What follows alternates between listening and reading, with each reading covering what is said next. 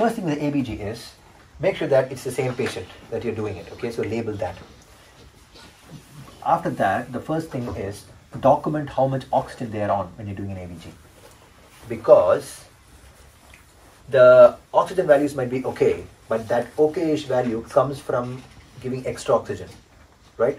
So always document what is the percentage of oxygen they are on. If they're on venturi mask, if they're on high flow 50 liters, document that. Okay, and then let's come to the ABG interpretation.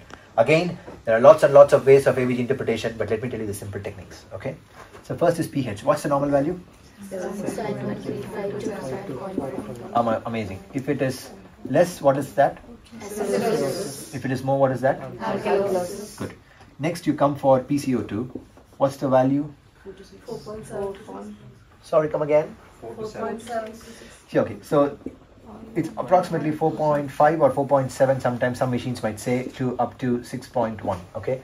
Again, your machine will say some of the, it depends on the calibration, but this is the normal range. Okay, 4.5 to 6. Okay. If it is less, what does that mean?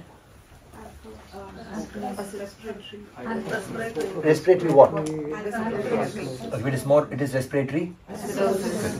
Now coming to the oxygen, what's the value? Sorry. Yeah, PO2, what is the value? 10. They'll say more than 11. Okay. So again, it might be 11, but that is because you're giving oxygen. That's why I'm saying if you compare this, let's say you put it as 40%, then you can't say this is normal. This is abnormal because you're giving 40% oxygen to maintain the saturations. Right? Okay. Next, what's your bicarb value? 22. Okay. 22 to 28, they say. Okay. If it is less, what happens? Metabolic acidosis. If it's more, what is it? Okay. Next is base excess. They say -2 to +2. Okay. This is exclusively for metabolic alone. Okay. If it is less than this, it's metabolic acidosis. If it is more than this, then it's metabolic alkalosis. Okay. This might come into effect if there is a mixed picture. The patient might have respiratory acidosis and metabolic acidosis. In that case, which is predominant, to differentiate that, you use the base excess. Happy? There are other things that you can look here. Okay. For example, the patient has come in with carbon monoxide poisoning. You will have carboxyhemoglobin on the bloods, which you can look for. It might be raised in smokers, but it will be considerably raised in a carbon monoxide poisoning. So you look for that. Okay.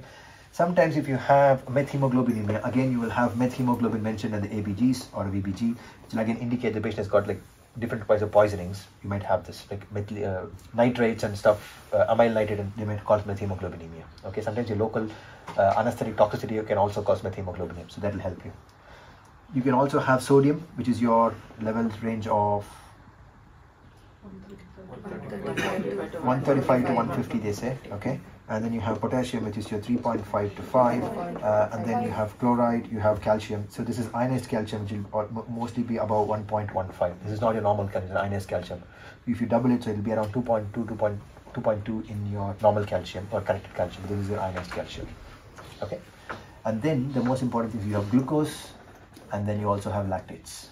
Okay, this is a rough thing about ABG. So when you're interpreting it, think about it. So in this patient, you're doing an ABG to think, oh, I'm looking for type 2 respiratory failure. Look for that first, and then also make sure that you read through the entire ABGs fully, and then you sign saying that, okay, I've reviewed it, and this is what it is. Any questions?